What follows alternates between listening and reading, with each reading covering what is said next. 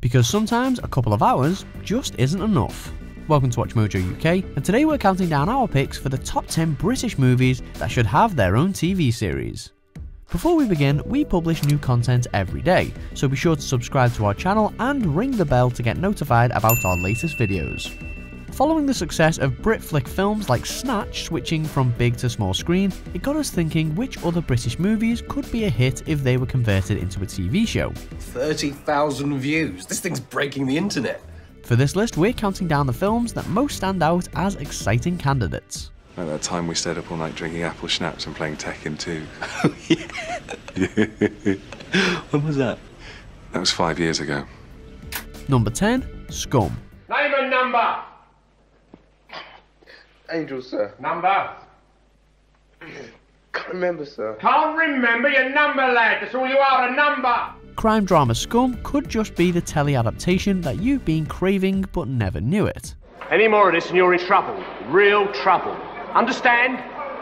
Yes, sir. While the edgy, gritty drama is set in a violent and hostile English borstal, with an original cast headed up by a then up-and-coming Ray Winston, a TV version of this particular story could be the British answer to something like Prison Break.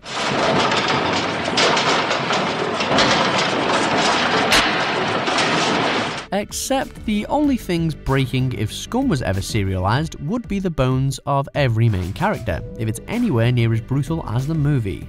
Right bench, you bastard! I'm the daddy now. Next time I'll f***ing kill you! Number 9, Slumdog Millionaire. Who invented the revolver?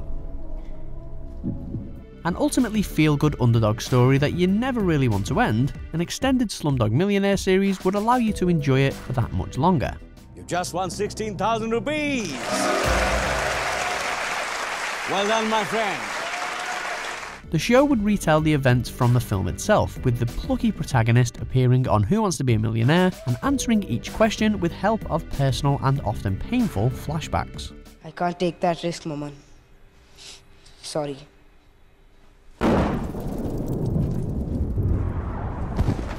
But in a serial format, each episode could cover one question only, allowing for a more in-depth backstory.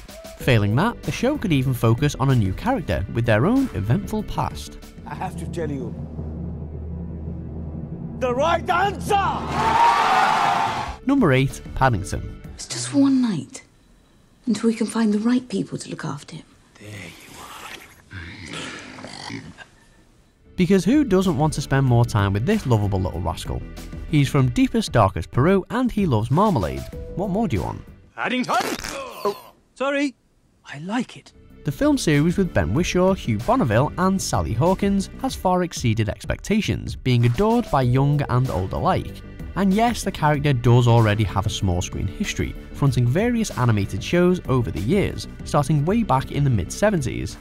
I'm not really supposed to be here at all. I'm a stowaway.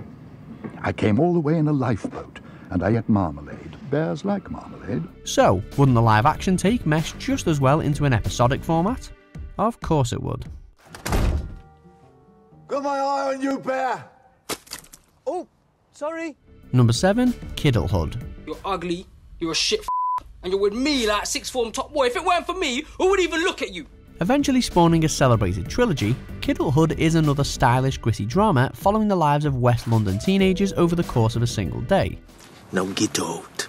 And day is the key word, because this could easily be stretched out across several seasons of a TV series if it observed the central characters over a longer period of time, perhaps weeks, months or years. You didn't get to cut me, did you, bitch?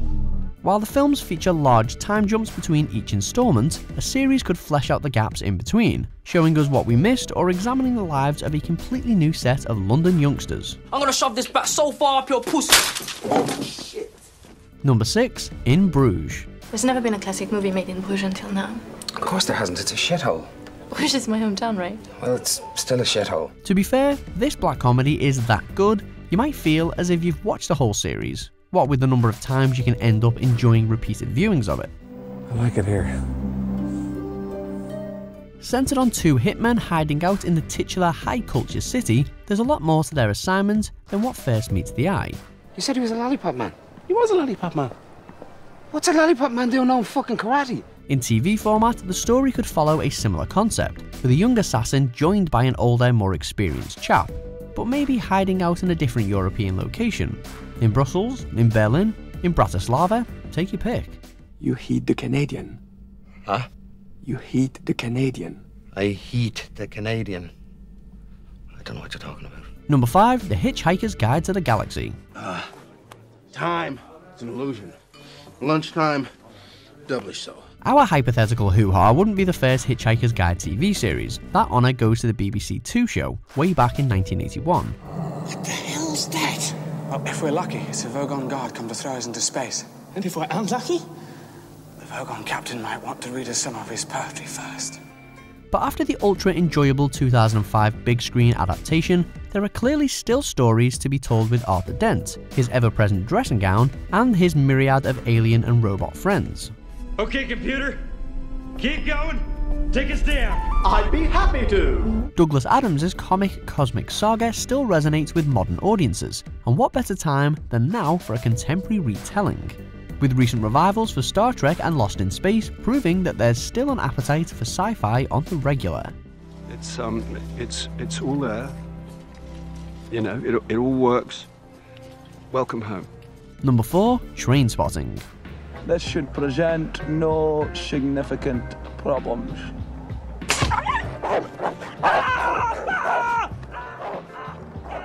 Let's just say this series could quickly become quite addictive. Thank you, Your Honour. With God's help, I'll conquer this terrible affliction. The cult classic tale of a heroin addict trying to escape his old life of drug binges and petty crime in Edinburgh to start afresh in London only to get roped back in again feels a perfect fit for television. Oh aye, for all the good they've done me, I might as well have stuck them up my arse. And if it keeps the sorry, sleazy and morbidly hilarious tone of the original movie, it could be the ideal fix for anyone missing the glory days of Shameless. Perhaps a new cast to take the lead with cameos from the original lineup. As long as Spud features somewhere, we're happy. And our horses will not be toys. And I wonder if we'll remember. Number 3, Shaun of the Dead. I don't know what I've heard of that. Coccicidal maniac. Who wouldn't be clamouring like the undead to a fresh brain for this?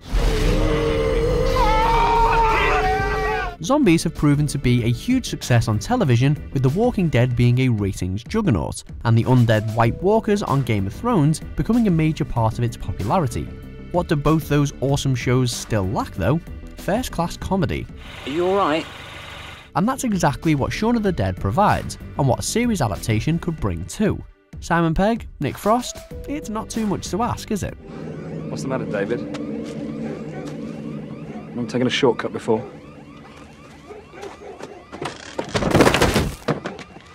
Number 2, The Football Factory. He's only fallen asleep, Tamika. Same here, Sean. Little f***ers.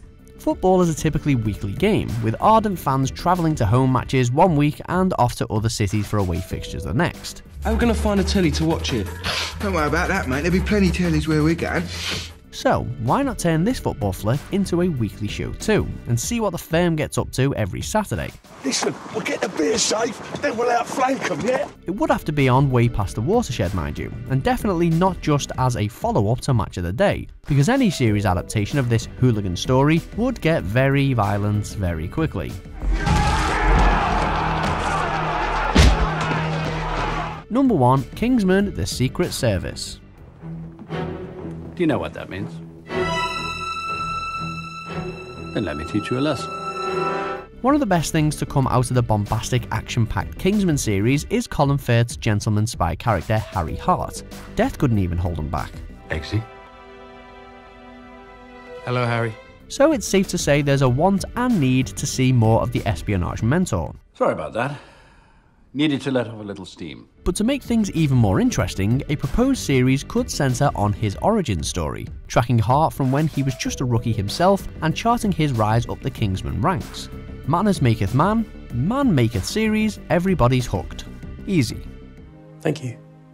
Don't mention it. Do you agree with our picks? Check out these other great clips from Watch Mojo UK and subscribe for more great content.